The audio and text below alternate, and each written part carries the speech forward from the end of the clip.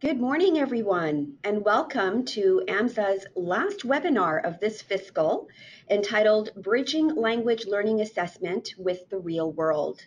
My name is Farah Kotadia, and I am AMSA's Program Director.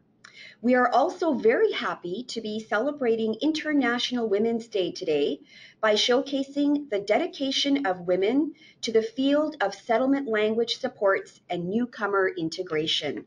Happy International Women's Day, everyone. We would also like to thank Immigration, Refugees, and Citizenship Canada, or IRCC, for funding this event today. Today's webinar will consist of 4 presentations with question and answer periods in between. Our presenters are Julie Shipp, AMSA Settlement Language Coordinator, Jennifer Lowe, Instructional Coordinator and LINC Teacher at Mosaic, Anita Price, Coordinator of ESL and Settlement Assistance Programs at Caribou Chilcotin Partners for Literacy. Anita will be joining us on the phone today from 100 Mile House. And our final presenter will be April Toe, a LINC instructor at Success. At the end of the webinar, we may have some time for a final Q&A, so please keep those questions coming. I would now like to introduce our first speaker, Julie Shipp, AMSA's Settlement and Language Coordinator, who will be framing the topic and giving us a preamble for today. Originally from the bilingual nickel capital city of Sudbury, Ontario, Julie has a BA in English and Film from Laurentian University and a Bachelor of Education in French and English Language Education from the University of British Columbia.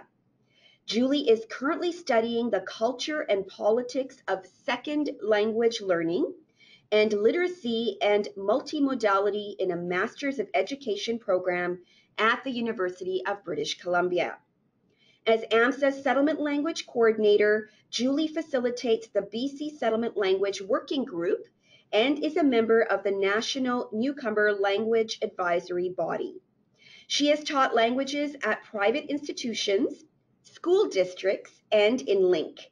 She was part of Cohort 4 PBLA instructor training and completed Stage 2 implementation as well as the PBLA practice review framework. To begin, Julie will provide a brief background on the language assessment for learning portfolio-based language assessment framework. Welcome, Julie. Thanks very much, Farah. And hello, everyone. Thanks for tuning into the webinar. So PBLA was introduced in 2013-2014 to provide an alternative to traditional, standardized, externally developed testing practices. The goal was more teacher-led and classroom-based assessment for learning. Ongoing assessment in the classroom not only takes the pressure off learners to memorize and perform, but allows more opportunity for self-reflection and a more democratic, growth-minded approach to the teaching and learning cycle. Feedback is more immediate, and both the teacher and learner can adjust throughout the process to maximize learning. With this being said, it's also important we acknowledge that principles and frameworks are easier said and designed than implemented.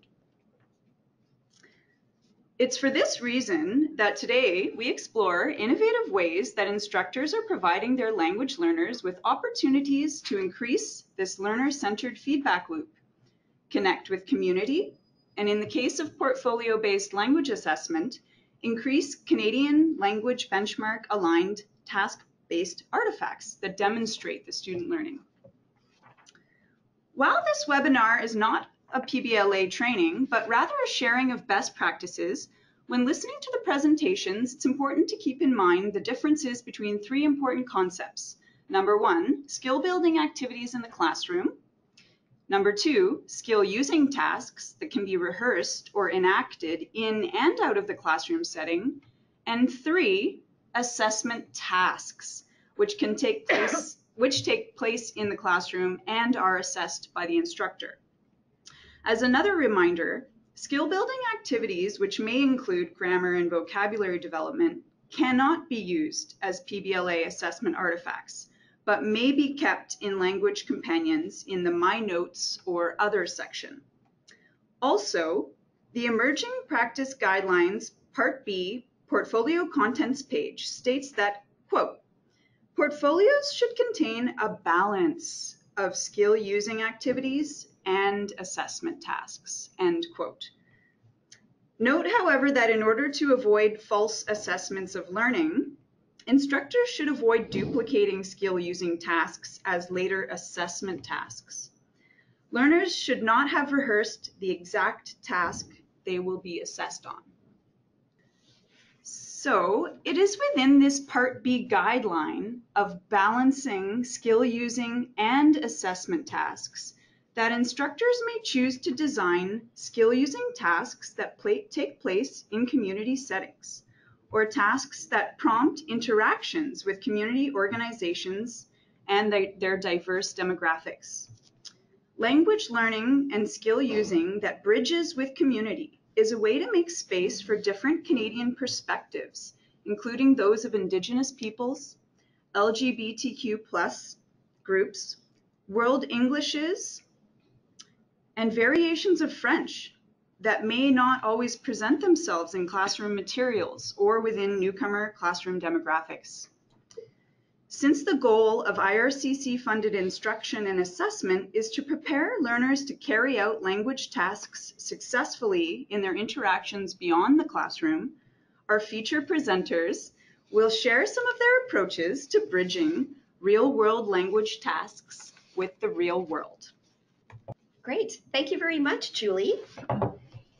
I would now like to introduce our first guest speaker, Jennifer Lowe.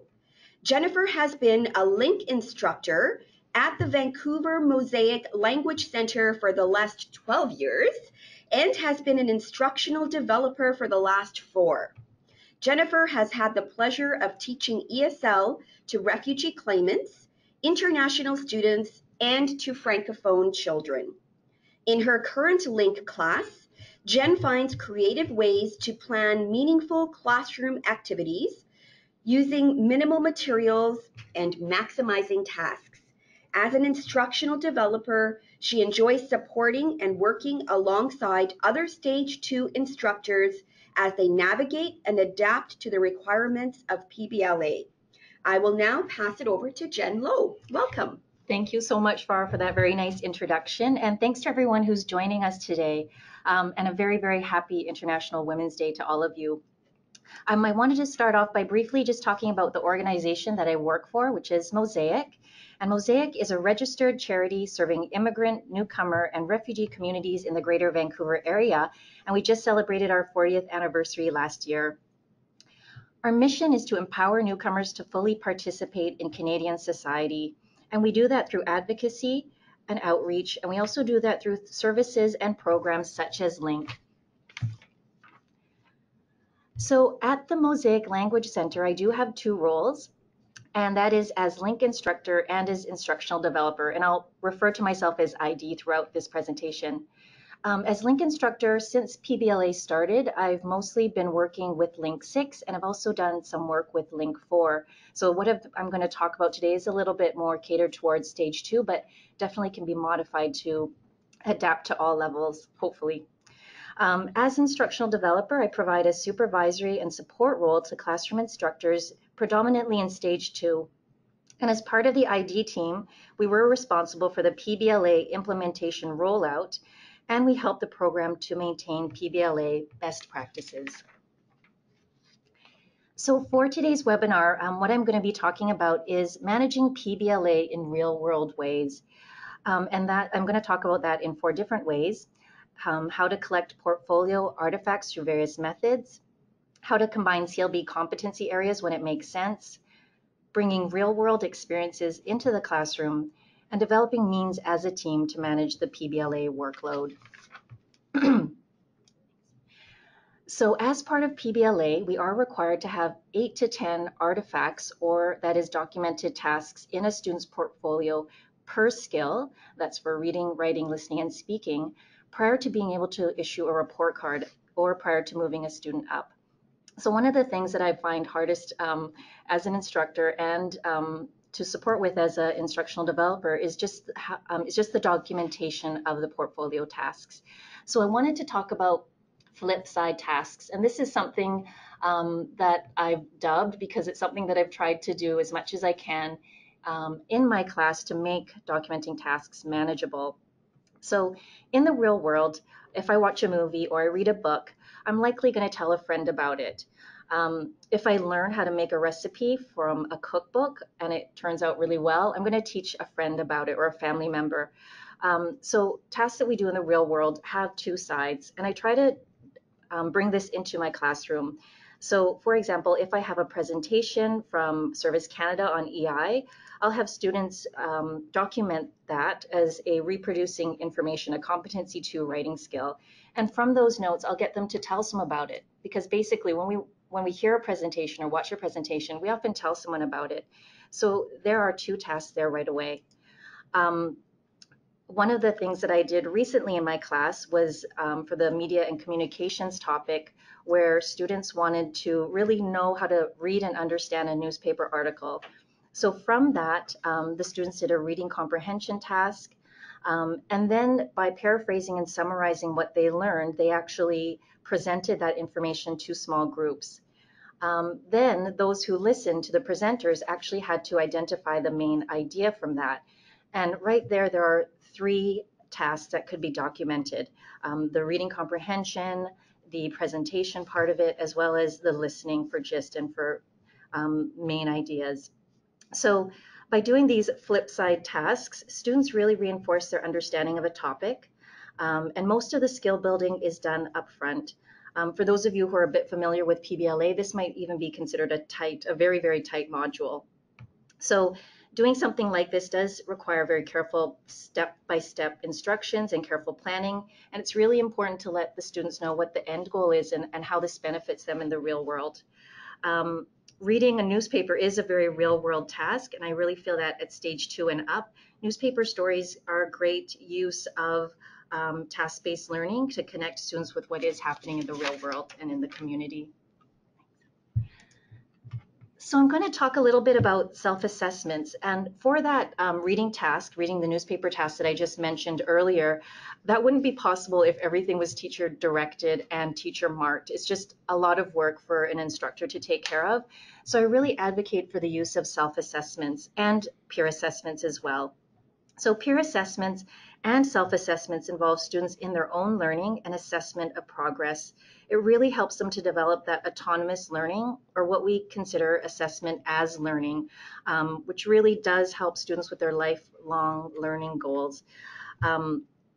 And so with this approach as well, it's not so much in test-like conditions, which are being asked of us for more formal assessments, and it's just less teacher-directed, which leaves the onus on the student to really develop their own skills and understanding of what they're doing. So this video was of a yoga teacher. So even though we can't take students out to a yoga class, we can actually bring it into the classroom. So the students were working on how to maintain their stress or with stress management. And so we had an instructional video of a yoga teacher actually doing breathing exercises. And so the students used that for a comprehending instructions task. And listening to an instructional video is very much something that someone would do in the real world as well. So I'm just going to talk about peer assessments next. I really love peer assessments, and if you can see the feedback that's actually on the screen now, that's real feedback from my students, and it always just really amazes me at how well students can support each other in the classroom. So for me, giving constructive feedback is a real world skill. And students discuss the feedback with each other. They do that together, as in the real world, or as they would do perhaps on the job. And this, again, can be included into the portfolio as a task. So one of the ways as instructional developers that we've tried to support teachers with in terms of getting all of those tasks in and those artifacts into the portfolio is for them to collect anecdotal evidence. And to me, anecdotal evidence is really as real world as it gets. This is proof of how students are making connections to the community. So we encourage students to share their successes with us outside of the classroom.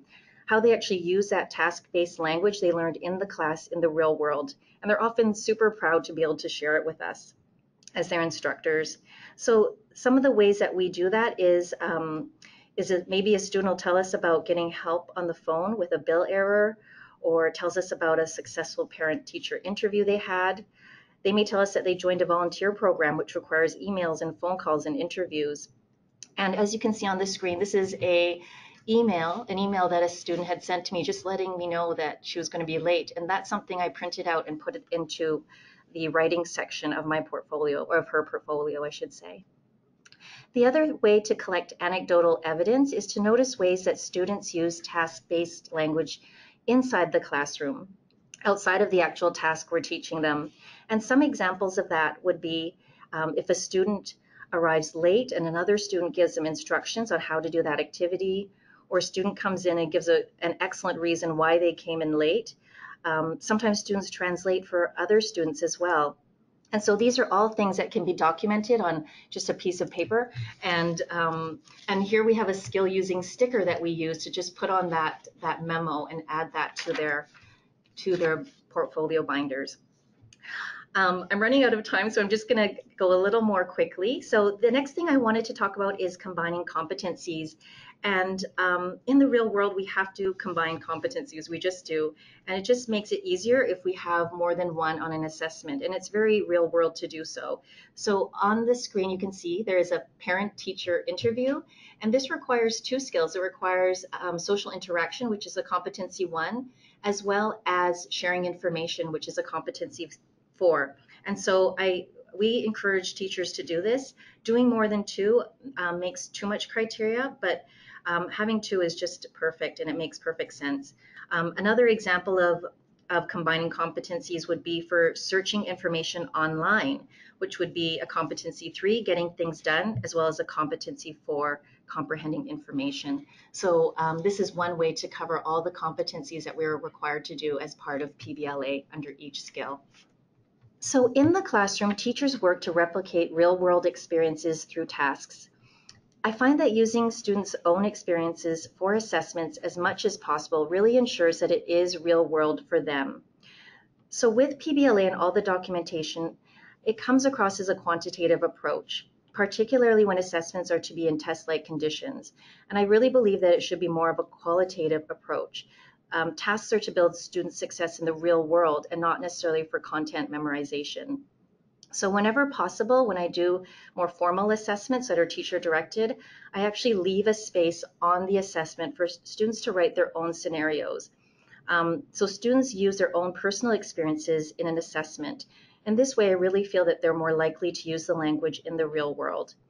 So an example would be if the task is to describe symptoms to a doctor, instead of giving a student a random symptom card, is actually saying, what kind of symptoms have you been experiencing? What's a reoccurring illness for you or for your child or for your parent? And for them to use that in the assessment. Same thing for a parent-teacher interview, for the student to actually bring up real concerns that they may have with their own child.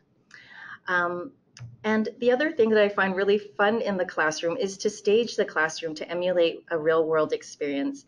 So in my class, sometimes I will have like hotel front desks. I'll just arrange the classroom to have that, to sort of have restaurant scenarios. When we do interviews, I actually have the interviewees leave the classroom and have the interviewers stand up, greet them at the door, do that firm handshake, have them sit down. I find those things just add a lot of fun into PBLA, and also it gives the students a closer sense of what to expect in a real job interview. It's also really helpful for kinesthetic learners as well. So in terms of facilitating real-world connections, I'll just talk really briefly about that. And I just want to say, as the IDs or the instructional developers, we really do keep our ears and eyes out for free community real-world connections. Whenever there are events where students can volunteer, we always suggest the higher level students to volunteer for those events. And we also organize field trips and guest speakers for the classes. At Mosaic, we do have limited budget, only one set of bus tickets for a class per term, and we never ask students to pay for fees as some can't afford it. So helping them make these connections that are free and bringing in those guest speakers really helps with that. And lastly, I just wanted to leave with managing the workload and ways to support instructors. So with PBLA, it is just a lot of work, and we do find that teachers are burning out. There's the creation of assessments, marking assessments, developing new materials that are task-based to match task-based curriculum, which the admin team has had to develop, portfolio maintenance and reviewing, getting in the baseline documents for new students. And at Mosaic, we have ongoing intake, so that's something to keep up with. Tracking progress, action-oriented feedback, goal setting, student reflections. There's a lot. So at Mosaic, we have tried in many ways to really support our instructors with managing PBLA. And some of the ways that we've done that is to use those skill using stickers I showed earlier, and to collect anecdotal evidence whenever possible as a task, to mark receptive tasks in the class with the students, giving immediate feedback. And we've also actually started something called a sharing basket, which is a folder that is shared across sites where teachers can pool their resources together. And one of the things that has made that really successful is by actually giving teachers paid professional development time. We call them sharing sessions, and teachers meet with other teachers at their own sites and across sites, and really help to build the resources together and share those resources together, again, just to make everything more manageable. So lastly, I just wanted to leave with, please listen to your team and respond to your team, and make sure that all levels of management are aware of significant concerns. It's the teachers that are on the ground doing the work with the students. They're creating these real world connections to the community. So I think it's really important to listen to their input to make PBLA manageable so that they can continue their good work. Great, thank you very much, Jen. You're welcome. For those of you listening, please send us your questions if you have any questions for Jen using the GoToWebinar question box. You can also send us a question on Twitter, or you can email them to communications@amsa.org. So Jen, one question is, I really appreciate this concept of flip side tasks to reinforce skills. Mm-hmm. Could you share another example, perhaps other than newspaper reading, that you might use as flip side tasks? Absolutely. I think the other example I gave just now was about the EI presentation. So that really works often when there are presentations. I have students take notes just as we would when we go out. I don't know, like I will go to the library and watch a presentation, and I'll take notes and then I'll share that with someone. Another one I did that I really enjoyed that I think is possible with higher levels is we were learning about language learning strategies as part of our education topic. And I actually had students take the various types of learning styles, so kinesthetic, read, write, etc. And they did the research online on their they did it individually, actually took notes and then pulled that information with their partners and then created their own jigsaw. So there is a reading component to that, there is a writing component to that, and then they also shared it in their jigsaw reading with each other by presenting those pieces to each other. And actually there's a listening component to that, so it actually covers all skills. Yeah. Again, that's not something that is easy to do, and it really requires a lot of direction up front. So I often actually create this sort of instruction list that I reveal bit by bit so the students know what they're doing step by step. And I also really like telling them what the value of each step is. And I think knowing how their language skills are developing through each step really supports them in carrying that ability into the real world. Yeah, no, that's great. Thank you for that. You're welcome. Great. You also mentioned encouraging higher level students to volunteer. Do you have any tips on how to support that process? Well, at Mosaic, yes, we have a volunteer program. So it's wonderful. We usually link our students with the volunteer program anytime. Well, we actually have a theme in our curriculum for volunteerism. So we do a lot of work with that. One thing that we connect them to as well is to field trips, which is the one we do most is through Quest Food Exchange. And once students are there volunteering and they kind of see what it feels like to be out there supporting another organization and they hear about the great work that it does, it really ignites their desire to continue volunteering. So often from just creating that opportunity for them to go out as a class, as a field trip to volunteer, they come back and ask for more opportunities. So we link them through our Mosaic volunteer outreach program.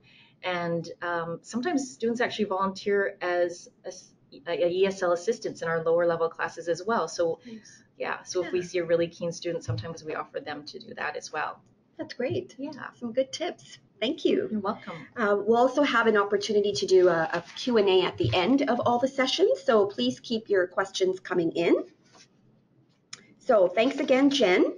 I would now like to introduce our next speaker, Anita Price, who is the coordinator and instructor for ESL and settlement assistance programs for Caribou Chilcotin Partners for Literacy. Anita has had a variety of careers, including insurance underwriter, high school teacher, fitness coach, business owner, and newspaper columnist. It's a variety of jobs and careers, Anita. That's awesome. Currently, she is the coordinator at 100 Mile House for Caribou Chilcotin Partners for Literacy. Anita is a literacy advocate volunteering with several organizations that promote literacy within the community. We are very lucky to have her with us today as she is soon to retire from her formal helping roles. Anita, thank you so much for your contributions to the community, and we look forward to picking your brain even after you leave. So I will now pass it over to Anita, who is on the phone with us from 100 Mile House. Good morning, and thank you very much. It's snowing here, so I'd rather be there, I think. Oh, we feel your pain. Thank you. I really appreciate the opportunity to do this. As I am retiring, it's given me a good reflection on what I've done over the past several years with Caribou Chilcotin Partners for Literacy. Next slide, please. 100 Mile is a small community about halfway between Vancouver and Prince George. Williams Lake is 1 hour drive north, and Kamloops is a 2 hour drive southeast. The population of our community is about 1,800, but we have a service area population of about 18,000. The contract for settlement services is held by Caribou Chilcotin Partners for Literacy, which is a nonprofit organization with 3 offices, 2 in Williams Lake and 1 in 100 Mile.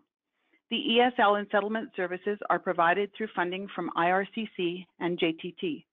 Partner-assisted learning, financial literacy, group tutoring, and other literacy programs are also offered to the communities through provincial funding, including the Community Adult Learning Programs, also known as CALP.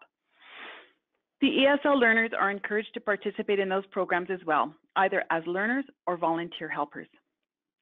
The Williams Lake office offers LINC classes, settlement assistance, and have begun a conversation circle program.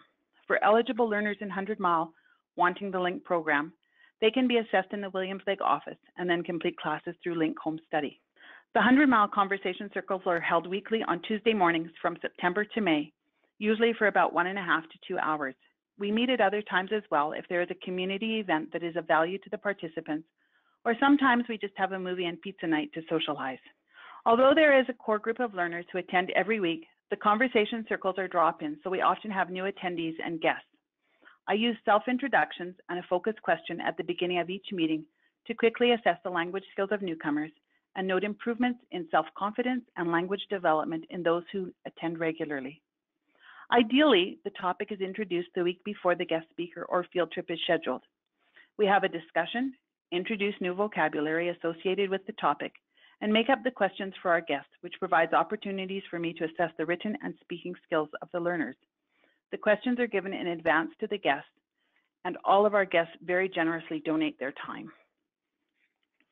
Guest speakers are chosen because of their relevance to the everyday lives of the learners and have included professionals such as a banker, a lawyer, and a pharmacist.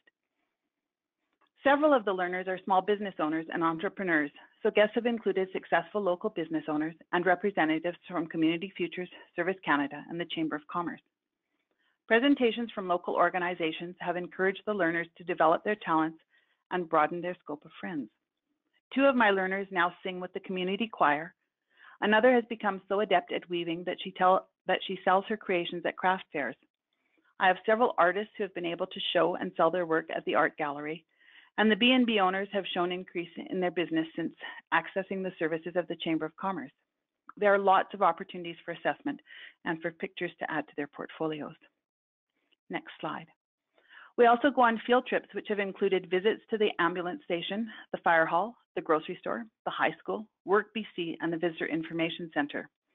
We also visit historic sites and go on nature walks so the learners become familiar with the birds, animals, and plants in their new community. We learn new sports like cross-country skiing, snowshoeing, and curling. Those who cannot participate in the activities are still encouraged to attend. I enlist the aid of a volunteer to sit with them while the others are active. The volunteer helps lead a conversation about the activity or another appropriate subject, so they are still practicing their conversation skills and benefiting from the meeting. During the field trips, the volunteers assist by providing additional explanations to any of the learners having difficulty understanding the new terms and concepts. Next slide. Meeting the speakers and visiting the locations takes the fear out of going somewhere new. I find going somewhere for the first time can be very intimidating, so I can only imagine how difficult it is for someone who doesn't speak English well. I can explain it's okay to go to the emergency room or the hospital if you don't feel well, but it can still be a very stressful experience to go there, especially if you're not feeling well. However, going to the hospital in the familiarity of the group and hearing from the staff that they are happy to help you takes the fear of the unknown away. Staff at the hospital walked us through the admitting procedure and explained the different areas of the hospital. Now when someone needs medical attention, they know how to access the services. Next slide.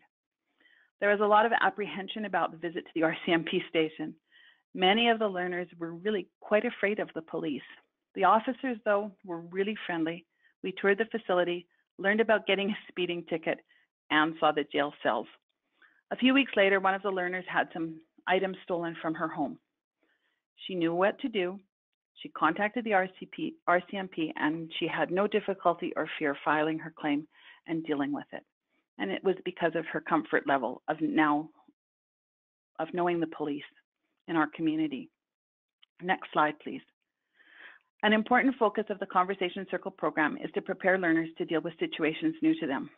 And I did not know how important that would be when I invited Liz, who is the local director for the Provincial Emergency Support Services, to give a presentation to the group.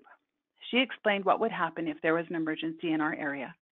She covered things such as how you would be notified, where you should go, the services that would be available to you, and where to get up-to-date information about the situation. At that point, we had no idea how important that information would be to all of us. Next slide. This summer, nearly every one of my learners and tutors were evacuated because of the wildfires. For some, it was a knock on their door and being told to leave immediately. I was so relieved to know that everyone had been prepared. Some ended up in cities they had never been to. Some traveled by bus with just one little suitcase. One ESL couple stayed with their tutor for the 2 weeks. Those who weren't evacuated were cut off from town and supplies by road closures and fires. At our first meeting after the fires, we sat in a circle and told of our experiences. It was quite amazing to see the confidence everyone had gained from being able to cope with such a difficult and stressful situation. There was noticeable improvement in everyone's language skills, and when given pen and paper, each one wrote several sentences detailing their adventures. Several spoke about how organized it was. Many were relieved that there was no panic like such a situation would have had in their home country. It was great to hear how they had relied on each other and their tutors, even if it was just communicating through texting and email. The outcomes surely could have been very different if they had not been prepared. The wildfire recovery agent was a guest at a conversation circle a few weeks ago. It was an opportunity for me to note the improvements made in their language skills as they again told of their experiences. They all had a great sense of validation when she promised changes to emergency services based on their input. Next slide. 2 important potlucks are held during the year, before the Christmas holidays and before the summer break. It is a way for former students to remain connected and to meet new immigrants. Often they provide friendship and mentoring to newcomers, as well as acting as translators if needed.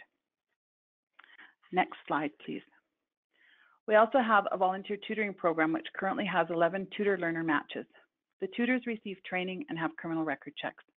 The hobbies, interests, and personalities of both the tutor and learner are carefully considered when making matches so they have things in common to converse about and a good basis for a friendship to develop.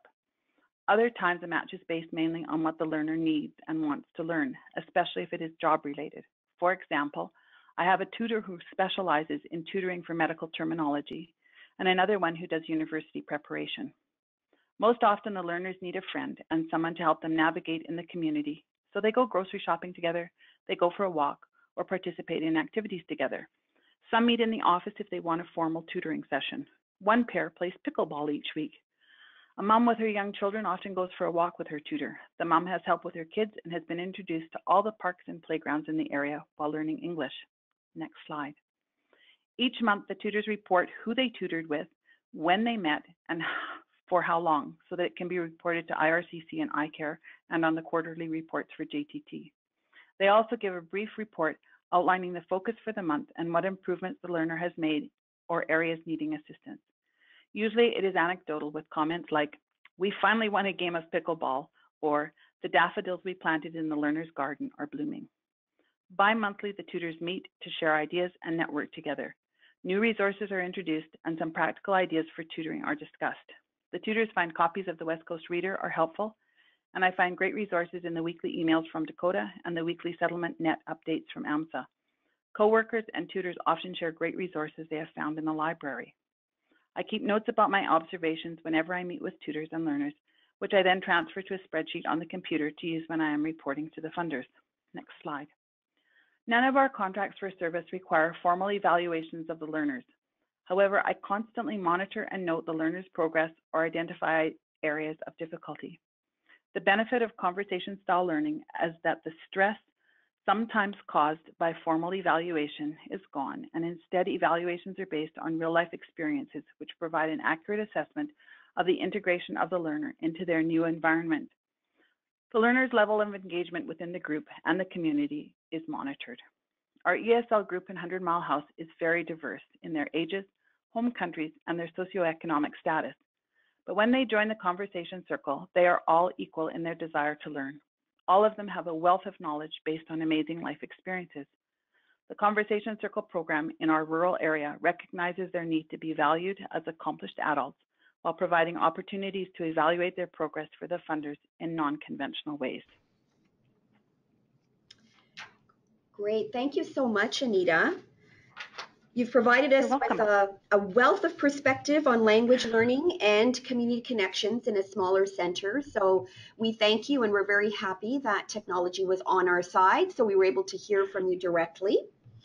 Thank you. We do have a question for you. This is a question from a service provider in a rural community.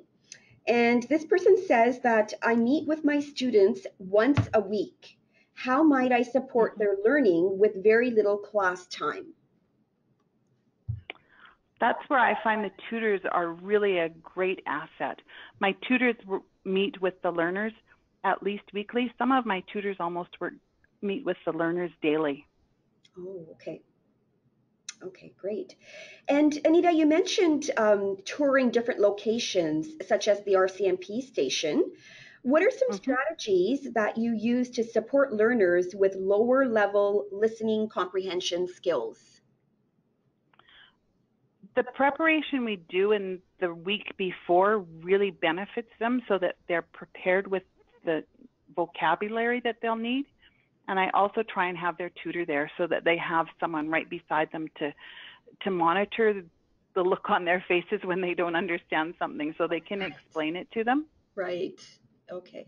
I also prepare the speakers where we're going. I ask them to refrain from using idioms, to speak slowly, all of the things that help ESL learners.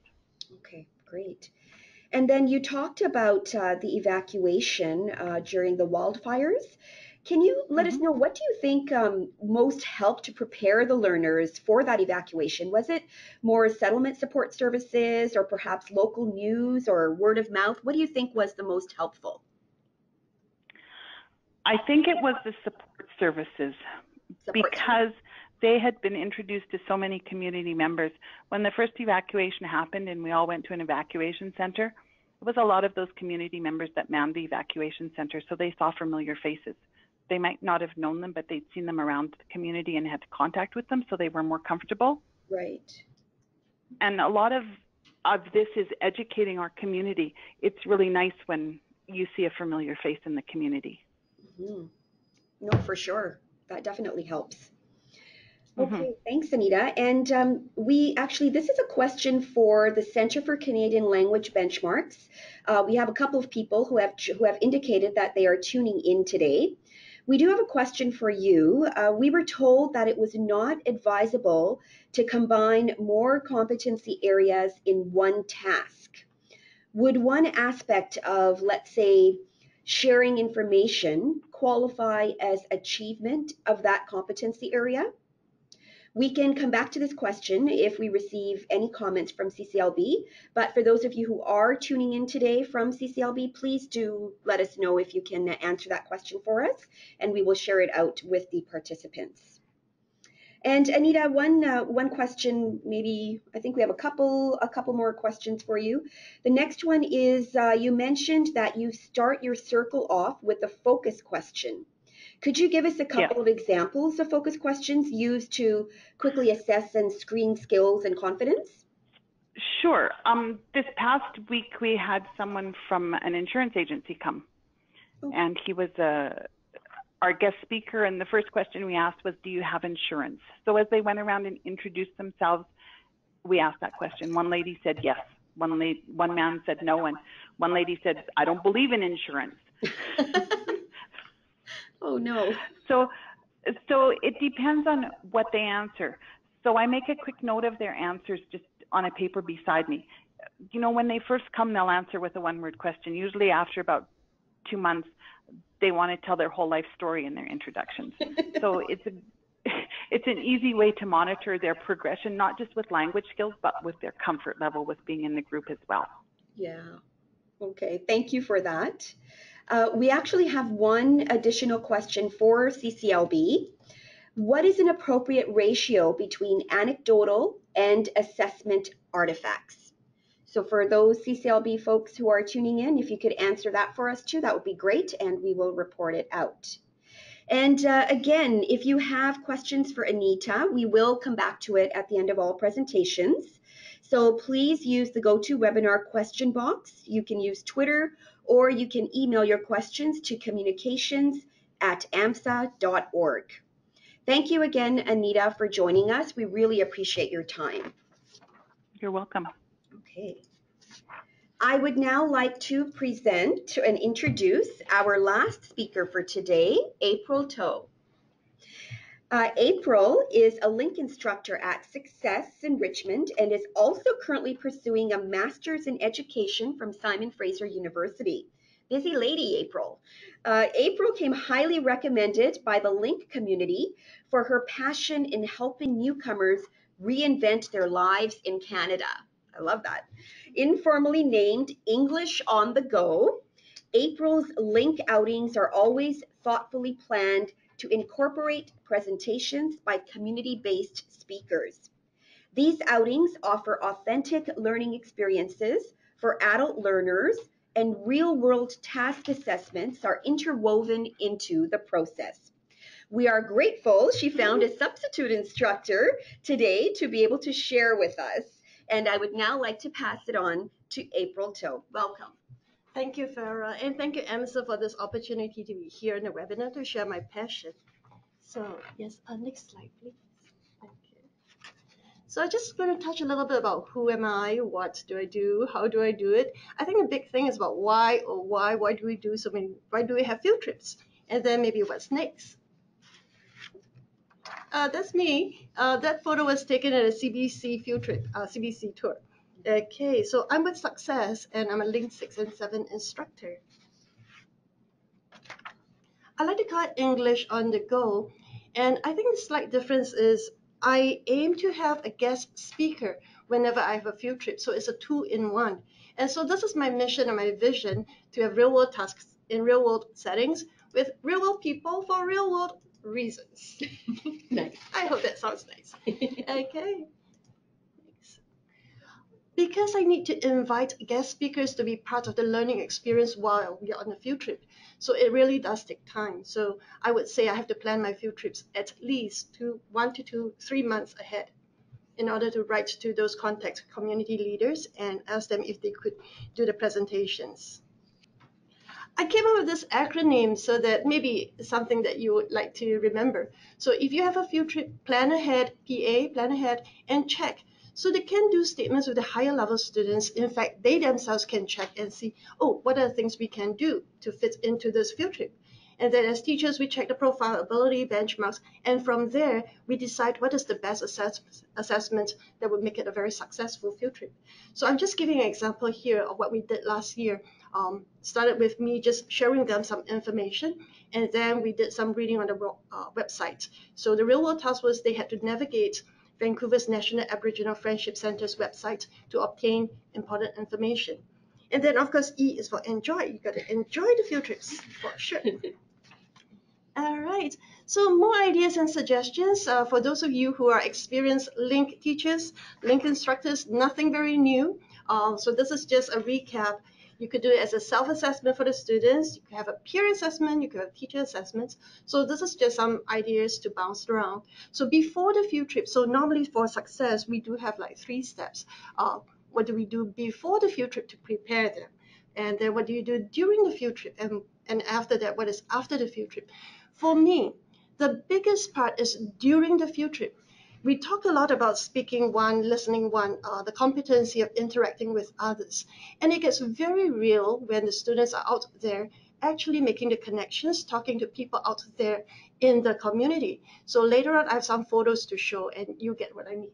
Okay, and the after is also another big part because they have gone out there, they've taken their photos, they've video recorded some of their experiences, and when they get back to school, maybe the next day, maybe the next week, if you have a mixer with another class, and they are just so excited to share something that's truly authentic, very real, it's made a difference. So with the higher levels, what I normally do is that I would also ask them to follow up with a thank you letter to the presenter. And this is something that, so what I do is after they've written, I would scan all the letters without marking anything and send them to the speaker that I had during the field trip. And then with the original copies, I would mark. It becomes a writing one assessment. Again, nothing too new for those of you who have been doing LINC for a long time. So just as something that was what we did last year, the theme community. And the topic I wanted to touch on was National Indigenous Peoples Day. Oh, I forgot the never mind. Okay, CRB, benchmark 7, competency, reading 3, getting things done. And these are just some suggestions, real world task. I kind of summarized it to make it a little shorter. And tools, you can have your rubric, your checklist. There are a variety of tools that you can choose from. Okay. Again, nothing too new for those of you who have been doing LINC for a while now. Um, these are just some ideas of what you could do, getting them to go to the website and then create a poster and maybe promoting that particular event to students from another class. This is what I am so proud of my students, proud of my students. So it started very simply as saying, okay, let's talk about integration. Let's talk about understanding where we live, our communities. And then we read, so there was skill building about reading about the Aboriginal communities. And then knowing that, okay, we have the National Aboriginal Day coming up. So we went to the website and they look at the details. And then some of them, so in this picture, the one above, 6 of us are from my class. We went one step, they went one step further. They said, we would love to volunteer. So they actually took it one step further. They emailed the coordinator. So there was a lot of emails to and fro, which I think is very authentic. They had to read, they had to understand, they had to fill out the volunteer forms. And there was another round before that. We had our training, and some of them took part in the Friendship Day. This was last year. It was really awesome. So can't get more real than that. All right. Oh, yes. Can you guess who's that? That's Mayor Gregor Robertson. Yeah, so he was very kind. He spent about almost 10 to 15 minutes just chatting with us. And I was thinking, okay, this is awesome. This is like speaking one, interacting with others. And we did the canoe as well. So listening to the instructions on how to canoe, that was also very authentic.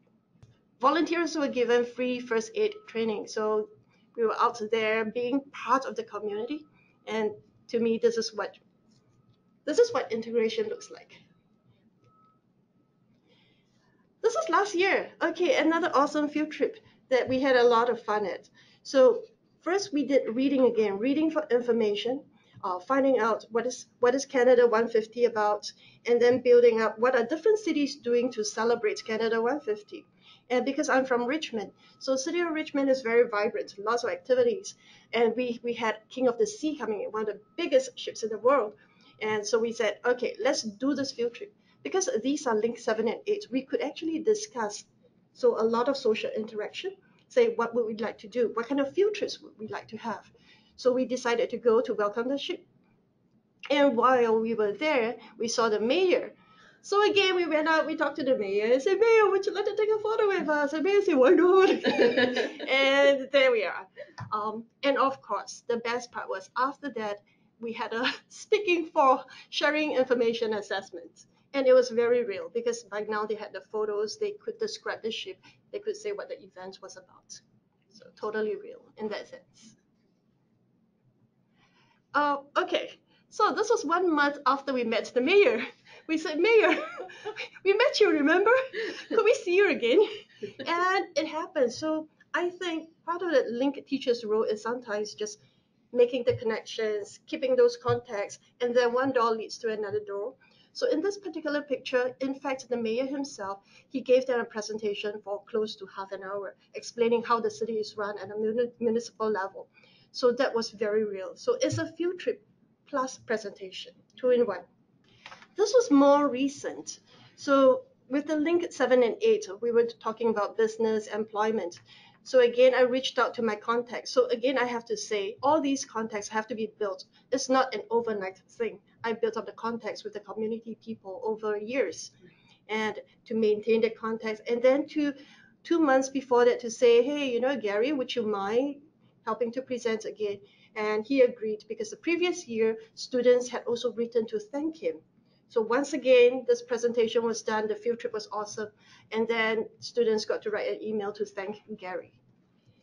So my presentation is actually pretty short. It's coming to an end, and I'm just asking myself that when we talk about success for a newcomer, when they're reinventing their lives, what does it look like? What is success for everybody? I think for me, it looks like everybody. It doesn't matter whether you're local, you're new immigrants, old immigrants, everybody is there knitting and interweaving their strengths, passions, dreams, goals, life experiences, everything into this very colorful tapestry that I call home, Canada. And that's it from me, Senator Rose. If you want to get in touch with me for more contact numbers or whatever, you could reach me at april.to@success.bc.ca. Great. Thank you so much, April. I love your energy and your passion, and thank you for sharing that with us. It sounds like you had some wonderful trips and some really educational ones as well. So Thank you, thank you Sarah. for that. If you have any questions for April or for any of our presenters, please feel free to use the GoToWebinar question box, Twitter, or you can email your questions to communications@amsa.org. And April, we do have a couple of questions for you. Okay. How do you organize your outings when clients do not have bus tickets or means of transportation? Okay, so we are in Richmond and we have the Canada line. Ah, yes. So Canada line is very accessible, so it's pretty convenient. So in that sense, sometimes it's around there, and like sometimes I have my outings that's within the city of Richmond where my students are based. Right. So it doesn't pose that great a problem. Right. And when we do have to go a little further, sometimes a few of them would offer to carpool, Oh, okay. and it works out. Right. So far it has worked out. Great. If it really poses a huge problem, then no. So because it is always a collective, a group, a class agreement to say, let's do this. Right. Yes. Okay. No, thank you. How might you facilitate outings if you were teaching a night class? Oh, there was once I actually got in touch with someone from Value Village the one at Victoria. Oh, yeah. So I would go in advance. I would say, I have a night class. We are talking about recycling, about the environment. And what I've discovered through this whole process of being a LINC instructor is that people love to help. Yeah. People love to help. They want to help. And when they know that we have newcomers who want to integrate, to learn more, they said, okay, come. So I was very lucky. So again, the supervisor there arranged for one of the staff to do a tour and to explain the process. So that was done. Yeah. The libraries are also a good place. Libraries, right. Yeah. Okay. So I know it's going to be a little limited for evening teachers, Yeah. but there are still options here and there. Whole Foods is another awesome one. Whole Yes, Foods. Whole Yeah, there's Foods, lots yes. to do in there. Yes. Great, thank you. We asked this to Anita, but our audience would also like to hear from Jennifer as well as April on this. Do you have any tips to support learning when you're only meeting once a week? I think that what Anita said was really important, and that if it's possible to have tutors. However, we don't do that kind of link at Mosaic. So I really think that keeping things student-centered as much as possible and being in a more facilitator role is always helpful.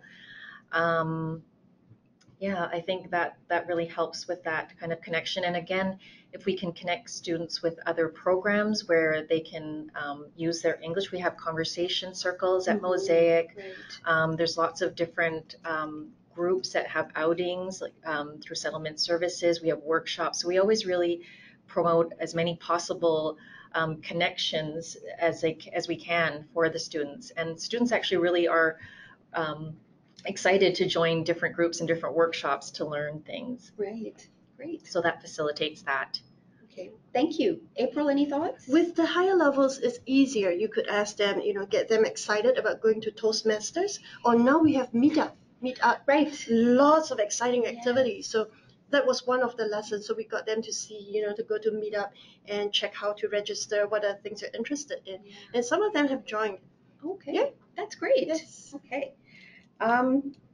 Okay, so we had asked the Centre for Canadian Language Benchmarks about combining competencies in one task, and we do have an answer from them. They say that while it is possible to combine competencies, there needs to be enough of the competency within the task to properly assess it. So in the parent-teacher example, the social interaction part is usually going to be very brief, small talk, which really isn't enough to assess. It would be more realistic if the social interaction was perhaps small talk with other parents while waiting for the parent-teacher interview. So hopefully that makes sense. And yeah. And another response from CCLB is that anecdotal comments would be in addition to the combination of skill using activities and assessment tasks. And I believe there's a link that we will send to people. Julie? Okay. Yeah, the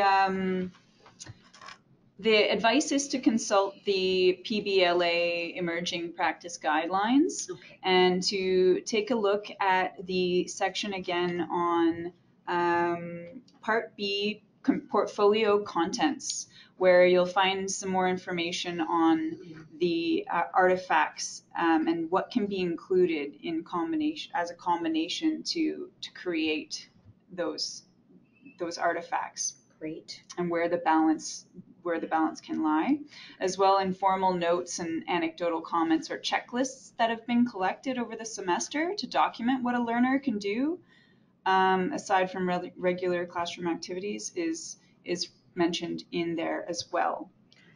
May I just make a quick little comment?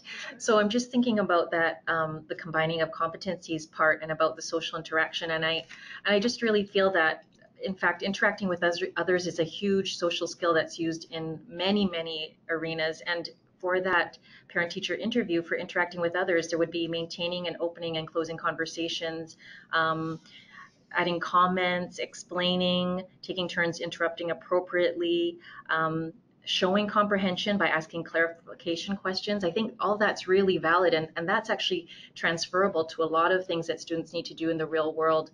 So I feel that if there is enough criteria from both competency areas, it actually is quite valid if we're talking about language use in the real world. Okay, great, thank you. And so this next question is for everybody. What are your thoughts on how real world or not having a guest speaker can be for the learners? Real world tasks, right? Sorry. Yeah, that was so. How real world or not is it to have a guest speaker come into the classroom? Because sometimes the guest speakers may not always be prepped, like in Anita's case, where she communicates with them. So what are your thoughts on that?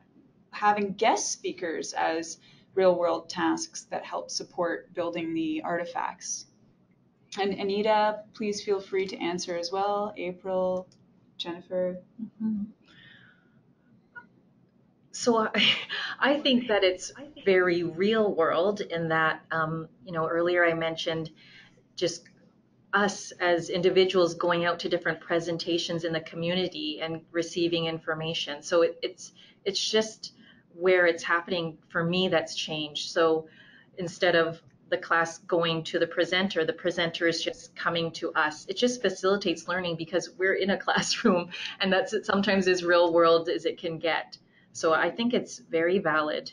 Okay, thanks. April, any other thoughts? Yeah, I agree with what Jen said. So sometimes, because the reality is there are constraints. Yeah. So we have to work around the constraints. Right. You know, we've had a fireman coming to our school, a policeman coming to our school, Oh, BC Hydro coming to the school. right. So it's pretty much very real world. So Yes. like the BC Hydro, they would actually bring everything with them, some of the stuff, so the students get hands-on as well.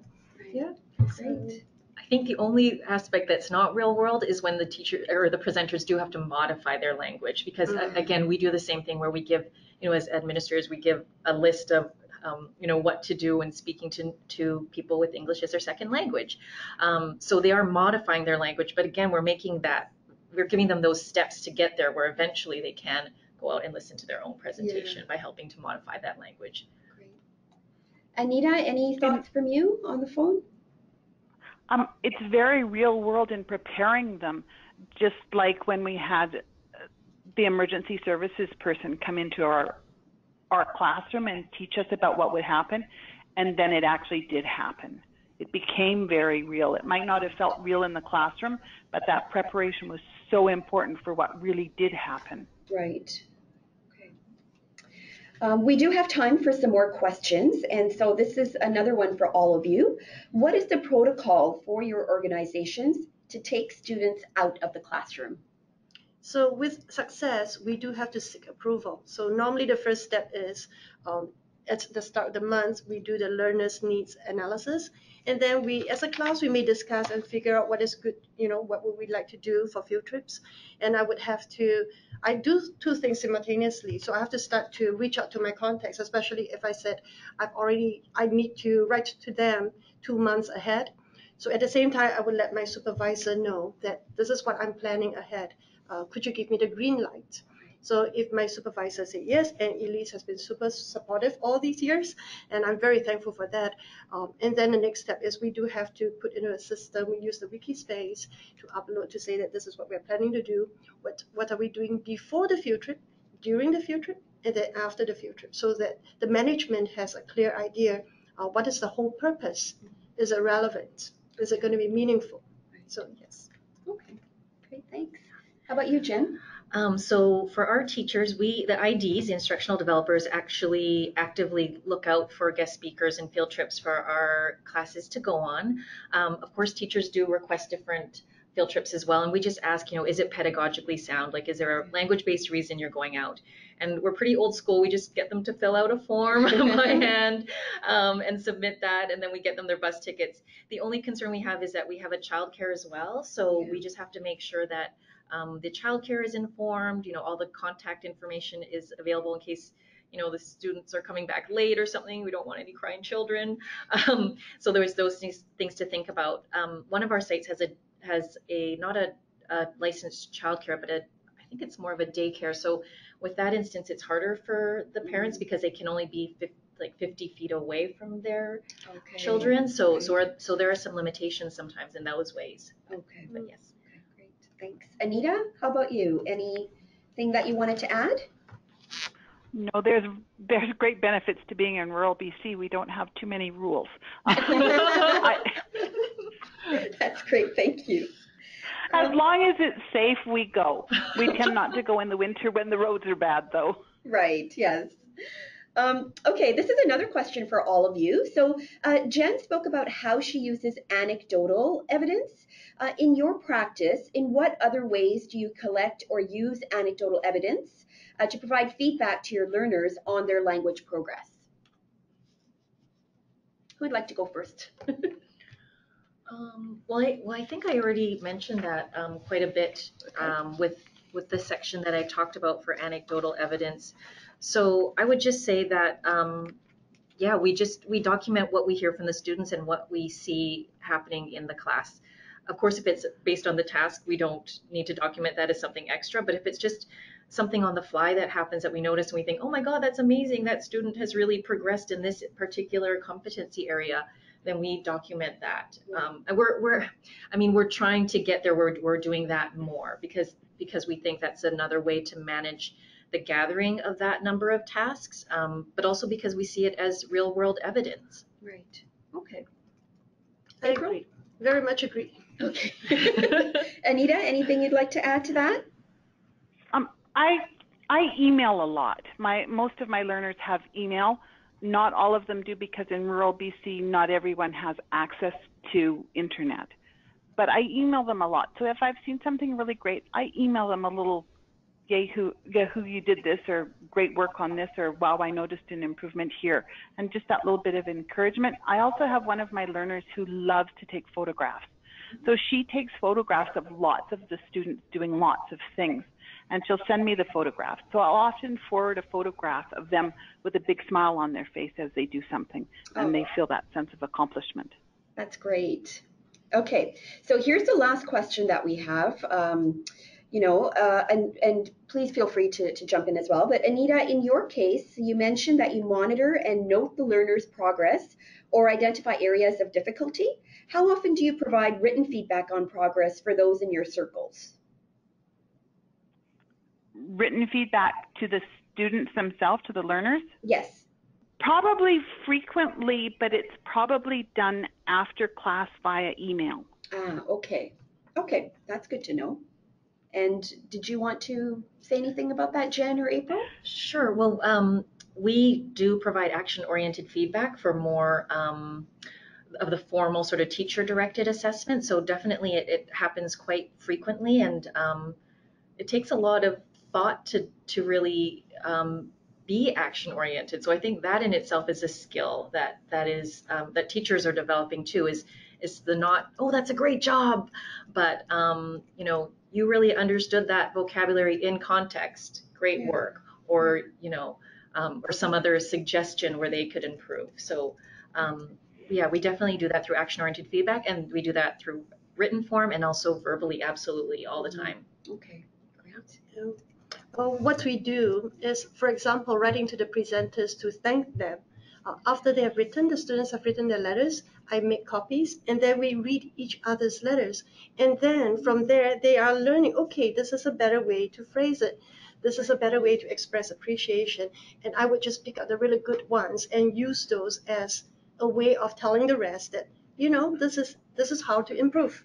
Yeah, that's one way that I do. Yeah, and I just want to add that I think that's amazing. Like the peer feedback is Yes. incredibly helpful. So sometimes before writing a formal email, formal in quotes, like it could be for social interaction or something like that, but I'll get students to have a scenario and they'll write it in groups on big paper just to work with the formatting of an email, the language conventions, and then we put them up and have a look at them as groups. We'll just tour the different emails, the big emails, and in that way we give each other that constructive feedback and learn from each other as well. So I think as what April said is fantastic, that peer feedback is so valuable. Right, yeah, no, definitely. Okay, so are there any final motivational comments from all of you on bridging the classroom space to the real world? Is there anything that you'd like to leave us with today? I just like to say that I think that it's been a difficult switch from the way we were formerly teaching to moving towards PBLA. And I think it's hard. It's hard work for instructors. It's hard work for the administration. As much support as we can get from the higher ups would be appreciated. But I just want to acknowledge that it is great work. I do see a difference in my classroom by using task-based teaching, and there's just so much more involvement with the reflection component. Students are just way more engaged, and it's amazing. Like I love seeing the growth in my students and just all the amazing work they're doing. So yes. Thanks, Jen. So have fun with it, but yeah, Yes. it's great. Yeah. But it's hard. I remember a quote from The Little Prince that you have to put up with the caterpillars in order to befriend or get acquainted with the butterflies. Oh, Yeah. that's a nice one. I love The Little Prince. Yeah. So when I get a little bogged down, I read that quote. Yeah. So here comes a caterpillar. It's gonna be a butterfly. That's awesome. Anita, any last words you'd like to leave us with? I think it was said earlier, have fun. My students, I think, learn more because we have fun, and it's a fun environment. And I think that's what this does, is it makes learning fun.